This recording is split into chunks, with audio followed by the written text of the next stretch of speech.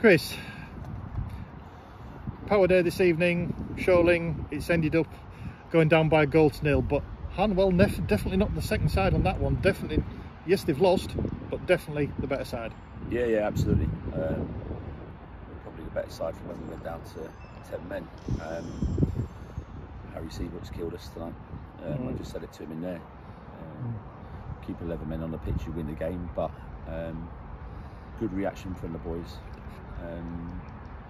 Half time, all of them got a bit of a rollicking, probably because I was still angry at Harry.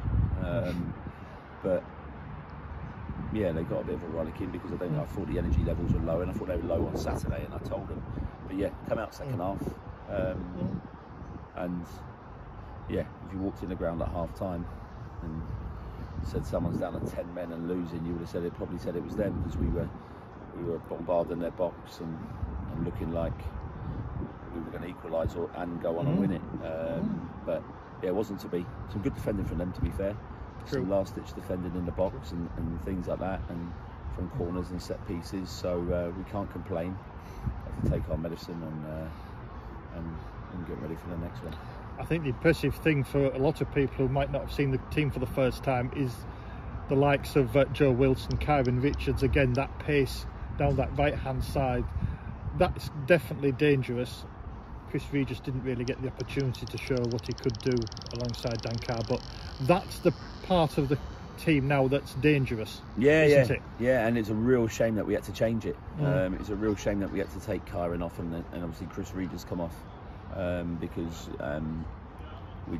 we wanted to change the shape and stay in the game. So, well, be more attacking really. We changed it, and we're one up top, and then we changed it to 2 up top once we went down to 10. So it was a brave move that obviously not worked because we lost, but yeah, good energy levels from the boys, and they'll sleep well tonight. Yeah, I mean, we were saying in the commentary the fact you wouldn't have liked the result, but the performance that was there on the pitch would definitely have been something worth recognising, and it was. Yeah.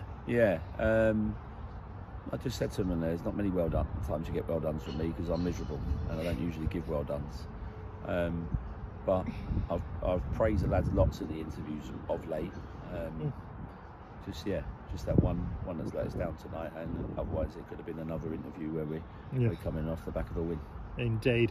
So now don't have a game on Saturday because it would have been the FA Cup third round, so now we have to look forward to the trophy against Berkhamsted. I'm pretty sure on Saturday you'll go try and find them, watch where they are and get them watched on Saturday. Yeah, absolutely. And we had someone watch him tonight. I'm not sure how they got on, but we had someone watch them tonight. So so we'll have a plan. We'll have a plan for them. We know a little bit about them, and we've got a few training sessions now to work on that, and we'll be ready for sure Saturday week. Thanks so much, Chris. Cheers.